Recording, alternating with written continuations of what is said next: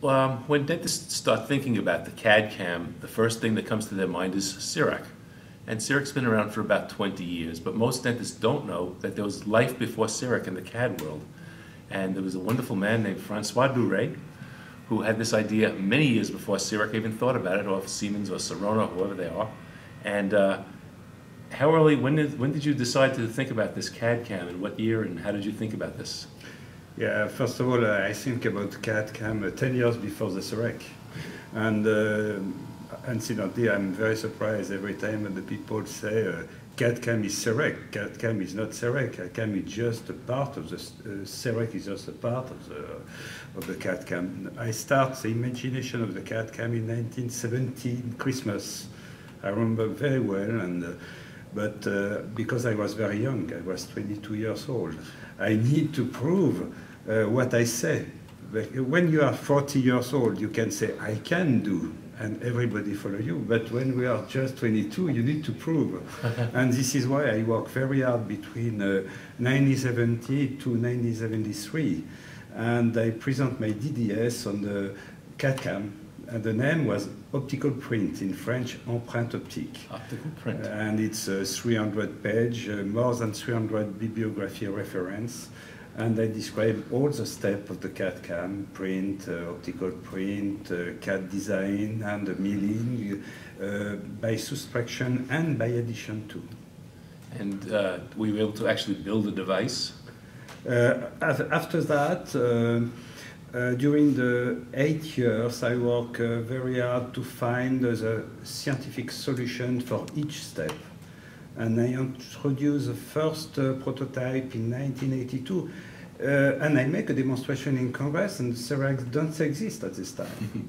And this is why sometimes I'm very surprised about the CIRAC equal CAD-CAM. But you, at that time, there was no personal computer, there was no PC, there was no Mac, so how did you come across computing power for this? That's a good question, and this is a family question, because I was very lucky. My uncle was a manager of IBM company in France. And this is why I was able to know about big computer. And this uncle was very supportive, and he said to me, that's the idea, you need to follow that, and I will help you.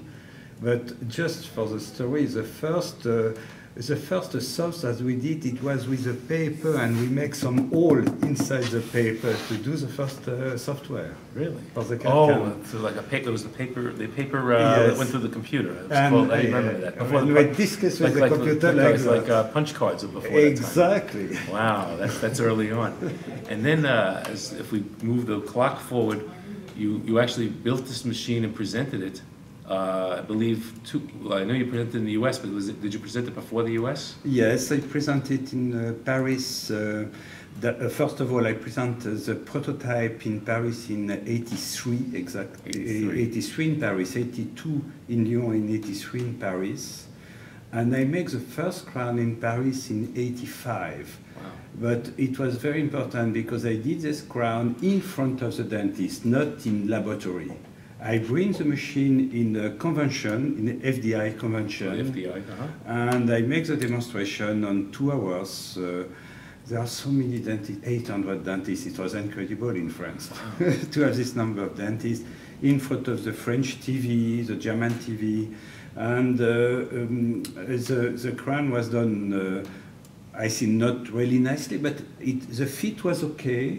Occlusion was okay. But you proved that you could do this. Exactly. I proved to the dentist that it was possible to do a crown by CAD-CAM. That's amazing. And 3 years later, in 88, I did that in Chicago during the midwinter. The Chicago midwinter? Yes. 1988. Live demonstration, 2 hours. Include occlusal, shade guide, electronic shade guide, and electronic movement of occlusion in front of the dentist, directly live demonstration. And then at that point, the site was Siemens at the time, I believe, was working on their process also.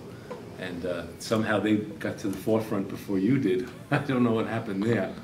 But so now that we've seen what happened today, we saw the lava COS system. And what do you think of this now, this evolution? Oh, personally, during this meeting, it was very emotional for me. You know, when you invent a concept, it's very curious because you have no reaction until you find what you want to find. And I promise you, this morning, during your demonstration of the lava and the scanner of the lava, I say, it's done. And that was my reaction. I have some reaction on, really, it was incredible for me because the dream was here. And I really appreciate that because for me the impression was a movie. We take the movie in a mouse, but no system was able to do that before. And you did that. And I know you spoke with Janusz from the Brontes company, and he is in awe of you. So you can be mutually in awe of each other of what you've accomplished in this whole dental field. And where do you think this will go? How far do you think this will go? Oh, for me, there are no doubt about that.